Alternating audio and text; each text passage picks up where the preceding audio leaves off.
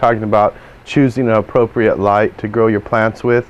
There are two types of light. Well, actually, there's several lights on the market, but the two different spectral outputs that you can look for would be the blue light, or a metal halide light, or the red light, or the high pressure sodium light. The first light that I mentioned helps to promote growth of the plants. So if you're trying to start seeds and grow plants, then you'll go ahead and use the blue light. If you want to go ahead and flower plants and put off fruit and vegetables or flowers, then you'll go ahead and use the red light. There are several different lights that you can choose from. Some of the more conventional ones would be the T12 fluorescent. You'd use either the cool light or the warm light to give you both either the flowering or the vegetative growth. The only problem with this is the amount of height that you can get. You can grow a plant up to about 8 inches with these types of lights, and then they're pretty much ready to go outside or do something else with them. Another new light that has come out would be the compact fluorescent light.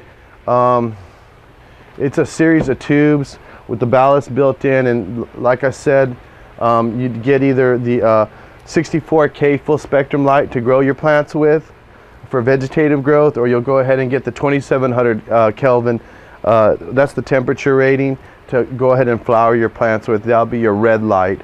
Another fluorescent light that's come out on the market, which is very, very powerful, would be your T5 light, and it comes in both the red spectrum and the blue spectrum. These bulbs put off about 5,000 lumens per bulb, whereas the conventional T12 would have put out about 1,200 lumens, so they're about 5 times the lumen output of one of the original bulbs. Then if you need more light, then you'll go ahead and move to the high intensity discharge lights. These lights here use gas, and they ignite the gas in order to put off a different spectral output. Like I said earlier, you have the metal halide or the blue color light to your plants, and then you use a high pressure sodium light or the red color light in order to flower your plants, to put off flowers, which in turn will put off fruit and vegetables or flowers, whatever you so desire.